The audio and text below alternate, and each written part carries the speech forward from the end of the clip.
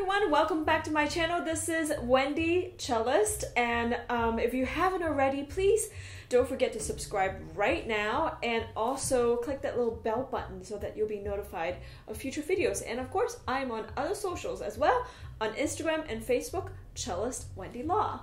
Today we're going to talk about 10 tips that can help you to practice efficiently and that you improve really fast. This applies to cellists or any other instrumentalists because these tips really is universal. Tip number 1, set realistic goals. I actually make daily, weekly, and monthly goals because otherwise you just kind of wander, you're playing your bar, you're like, I hope that it somehow gets better. No, you have to make specific goals. Like today I'm going to work on intonation, tomorrow I'm going to work on the rhythm, the day after that I'm going to work on both, and the day after that I might focus on the phrasing. You have to make these goals so that you can really strive towards them. And actually for me, I keep a bullet journal, which I can show you another time if you like. I make these journals so that I could keep track of what I've improved on, what I need to work on, what I'm planning on working on, what my goals are. So those are very important. Sometimes I try out that method, the Pomodoro method I think it's called, where you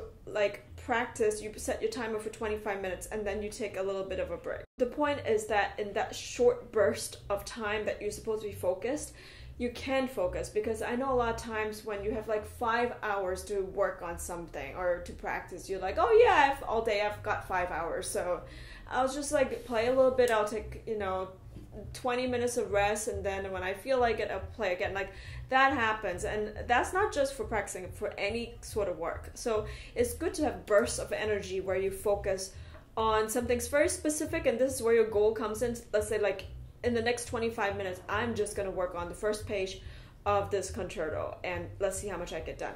Push that little timer, and then boom, you go.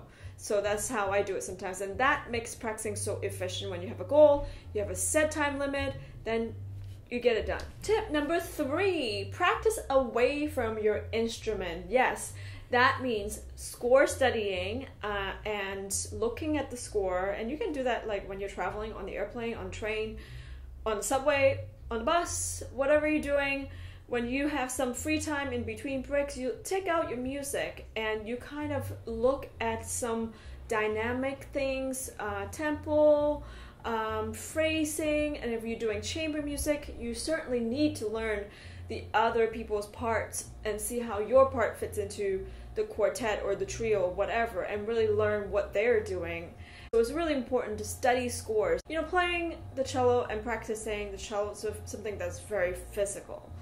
And you can learn a lot just by studying the score, and sometimes even listening if it's helpful. Sometimes I know some people don't want to listen to a piece of music that they're working on, but for me, I don't think that's true. At least at this time in my career, I can listen to many different recordings and I would be inspired. I may take some ideas, but I usually already have a conception of what I want to do in a piece of music.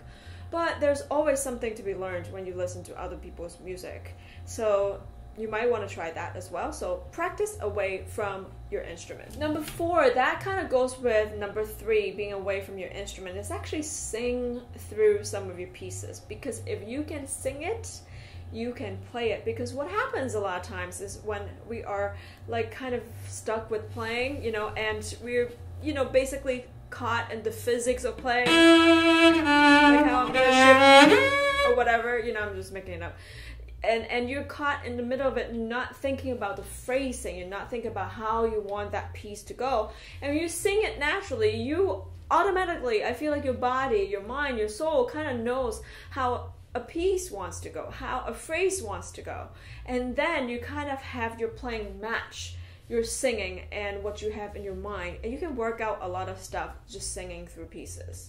I guarantee you that will save you a lot of time. Number 5, this may be obvious, but a lot of pieces, not all pieces, I wouldn't say all pieces, but certainly a lot of pieces, you can really benefit a lot by using the metronome. Because I remember working on a brand new piece that was written for me and my ensemble classical jam, and it's very technical. And I practiced it, and I thought I was very metronomical. But then when I turned on the metronome, I was like, oh my gosh, this whole part I thought I was in tempo is actually way too slow. I just didn't know. So I have a philosophy now about, especially with new pieces that I'm working on, start right away with the metronome so that you know where you are in terms of like speed. And then afterwards, then that can be taken away, and then you can do it freely. But then you still have the steady rhythm and beats in your head. So I think it's really important when you first learn a piece, especially, start with the metronome, and then you can be free. Number 6, this is another obvious one, but is to practice with the tuner. And I would add that not just any pieces, especially when you are doing your scales. Because if you can do it with your scales, you can hear, you can listen for the intonation, then it becomes even easier as you're working on pieces. And really your warm-ups, your scales at the beginning of each practice really sets up your entire practice. If you can listen very carefully during the beginning of your practice to your intonation and tune with a tuner on the more technical things, on warm-ups and also scales, then the rest of your practice is set up for success already, because you're already listening for the intonation. So tuner, tuner, tuner, very important. Number 7, record yourself. You know what's great now? You know, like when I was growing up, it was more difficult to record yourself because you have to get the recorder somewhere and you have to find a tape or whatever. That's the era I grew up in. Now you just turn on the phone and boom, boom, boom, you get a really good quality recording. The recording does not lie, so you can really listen from an objective person, you know, kind of outside, and you can hear some of the things that you're doing well and some of the things that needs more work. So instead of just playing through a piece 1.5 million times and then hoping that it will somehow get better, you play a few times until you're confident enough, and then record yourself, listen back, and you realize, oh, okay, these are the places I need to work on. Actually, this leads me to tip number 8, which is to isolate the more difficult passages. So after you've listened back, or even before you do, sometimes you just know what those challenging passages are. Don't play through the entire piece 5 times, 10 times. No, target those places. Maybe those places need the metronome. Target them, or tuner for that matter. Target them, practice many times until you're comfortable. Then go back a little bit before the passage starts, and also a little bit after where it ends. Play through that bigger passage a few more times until you're comfortable.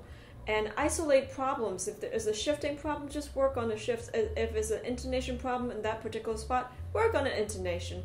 If it's like a bow thing where it's not coordinated, work on that. Whatever your issue is, work on that issue first and foremost, then bring everything together. Number 9, now I see a lot of people doing this, which is, again, I say that people play through stuff like 1.5 million times, hoping that it'll get better. Doesn't work like that. Actually, a majority of your practice should be slow. When I say slow, I mean a variant of speed. So when you're learning a new piece of music, maybe start like super slow, or just slow enough so that your body, your fingers, your hands, your arms, your mind can really absorb the motions, to have that muscle memory, so to speak. So start slow and then speed up more and more, and then of course eventually you have to play in tempo. But the majority of your practice, you want your body to learn the mechanics of the physicality of playing certain passages, certain parts. So playing fast is not going to help your body to learn it. So it can't be more important, and be stressed more to spend a majority of your time practicing slow. And naturally, when you're ready, your body will just want to play it fast. So you don't need to force it to play fast initially. Number 10, and I've mentioned this like 1 million times in all my videos, but I can't stress this enough. Always start with a warm-up and scales, because that sets up your entire practice.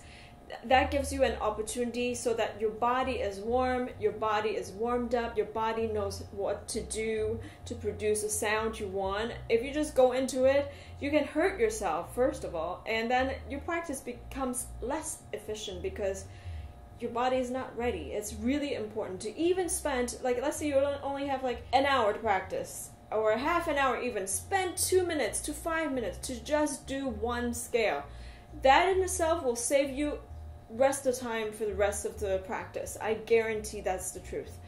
So I hope that this is helpful. Let me know if you have any other tips for practicing efficiently down in the comments below. And if you like this video, give me a big thumbs up. And if you want to support me, you can go to patreon.com/WendyLaw and become a patron. There are different perks. I will put the links down below. And of course, you can further support me by watching my visual album and purchasing my album on my website, wendylaw.com, and it has some really, really great music like All Passion and Latin and Spanish and Brazilian, etc., Portuguese songs, everything. Thank you again, and I'll see you next time. Bye!